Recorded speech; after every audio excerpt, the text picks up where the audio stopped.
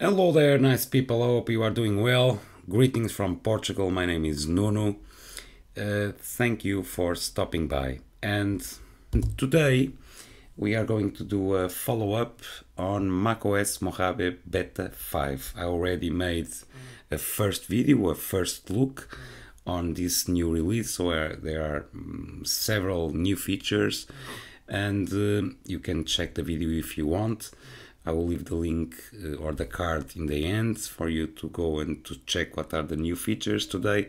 My focus is if after using it for a while, a day, if I found something that is not working properly. Okay, keep in mind, of course, this is a beta, so of course we'll encounter some issues, but I'm in fact surprised that this build, this beta 5 of macOS Mojave, is working very well. Now let's go to some numbers, because people on the comments and like to see, and I also like to share, and that's why I have here iStat menus. I always like to see how my system is running. Now, for example, I'm using ScreenFlow, so I'm doing a screen record. My CPU is at 5%. Okay, guys, so this is very good. My RAM usage, it's similar to the last beta and similar to macOS High Sierra, so no issues here. The temperature is also very good. So this is not the problem of the operating system, it's the problem of the mouse. So I'm waiting for a new mouse. And the temperature, 63 degrees, also good.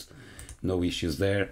If I go here to the Intel Power Gadget, as you can see, even with this task, this is a mid 2015 15-inch MacBook Pro, at 2.5 gigahertz Core i7, and as you can see, this is the baseline, the 2.5 of this CPU, and we are running above, so 2.9, 2. So okay, a little bit off, but we are still in beta. What I want to see is always above the 2.5 gigahertz that this CPU is capable, and of course we are 2.6. okay, so sometimes at 3, as you can see, so it's turbo boosting, so very nice. Temperature very good, 62, as I told you before, and CPU usage 5%, so running pretty smooth. Now, regarding apps that are a little bit sketchy, Final Cut, guys, Final Cut, it's not yet optimized for macOS Mojave. So as you can see, in beta 4 I had all these layouts, the previews here, but now I have to go with the mouse to see them right here, not on this big one here. As you can see, they disappear. They work, okay, in the titles, also here in the effects, they disappear. So I don't know what happened, but they vanished. Okay, so I have to reinstall again Final Cut. This is all my effects. I have also LUTs, so that will be a little bit of it will take time, but okay, this is not appearing. They work, but they are not here. Again, Final Cut is not yet optimized, and I don't know why the computer struggles a lot to render, to transcode, to export. When I open, for example, a web page, everything is very laggy when the video is transcoding and exporting, and that didn't happen with High Sierra. So of course, this is macOS Mojave beta. So it's a beta. I have to expect problems, but what I think is that Final Cut is not yet optimized for this new release of the Apple operating system for the Mac. Okay, so if you trust on Final Cut, keep in mind you are running into issues. Now, all the applications seems to work very well. One of the things that I don't know if that it is new on Final Cut is that you can take a picture directly from your phone. So now I'm holding my iPhone. I will take a picture, a real picture of the screen, okay, and I use the photo and it will appear here. So that feature is working without any issues. Here it is, the picture, okay. Another thing that you want to see, the login screen, not the login, after the computer when it goes to standby, you know that in beta 3 and beta 4, I'm talking about developer betas, okay, not public betas, but you know, if it is public for, let's imagine we are seeing beta 5, if it is public, is public beta 4, okay, is always one number below. Now on beta 3 and beta 4, when you went on standby mode and then you wake up your computer, your screen was white on beta 3, black on beta 4, and now in fact you have the login screen with your wallpaper. Okay, this is fixed.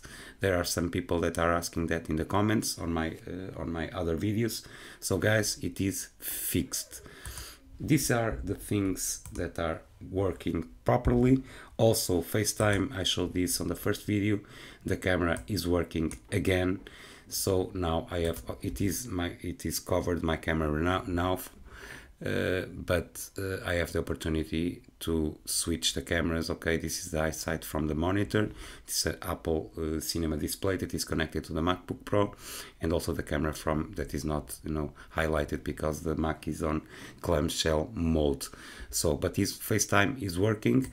Also, I'm able to answer the calls on FaceTime and transfer the calls to my iPhone or iPad. So that issue is also resolved, and I was waiting for this release to have this issue resolved, because I answered many calls on my Mac and I make conference calls also, and the camera was one of the issues that was annoying me. That's why, guys, I'm using this in my primary system to share with you the videos, okay, but I also use this for my work, and that's why my suggestion is if you want to try these beta releases from Apple, go ahead, make a partition, install this release, and also install the apps that you use on a regular basis to check if they work or not. And keep in mind one thing, if they can work in this beta, but on beta 6 they cannot work again. So keep always that in mind. I know it's we want always to be on the top of tech, but sometimes things can go wrong. Now I manage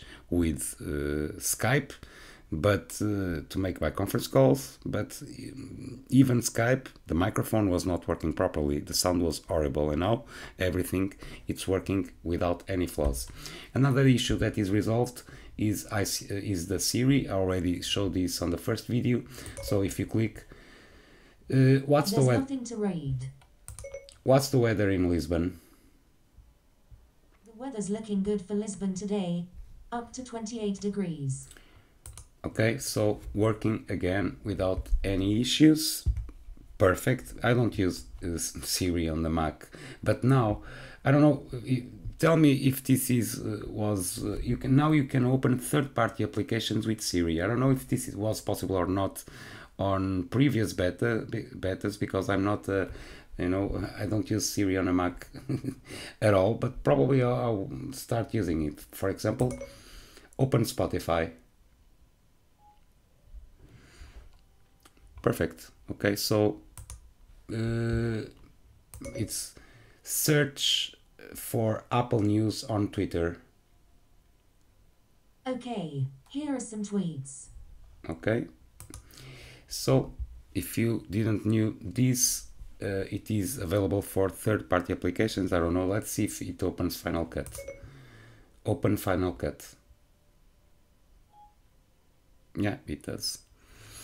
Perfect. It's a good tool. I'm not using Siri, but probably I will start using and take all this this dock away with all these things. But well, I'm a long time Mac user and I'm used to having this dock. Now, Guys, this is in fact what all my applications are working without any issues, besides Final Cut. So everything seems to be running okay. Even, for example, I had an issue with, I have an Airport Express connected to my stereo that wasn't working properly, and now if I want to change my sound to my stereo, to listen to some music, and I can do that. So perfect. So guys, for now this is all. If you want to see the Geekbench and all the, you know, all that numbers, it is, again, I'll leave the cards on the end of the video for you to check. And as I will ask you to put in the comments what are the issues that you find, because it's useful for you, for me, and for community. We can exchange, you know, experiences on what we are finding on these new releases, because afterwards with beta 6 we can go ahead, search that video and see if they are fixed or not. Now guys, this is the follow-up that I wanted to share with you. My social links are there for you if you want to follow me. And for now this is all. Thank you once again for stopping by, and I'll see you in the near future. Bye bye.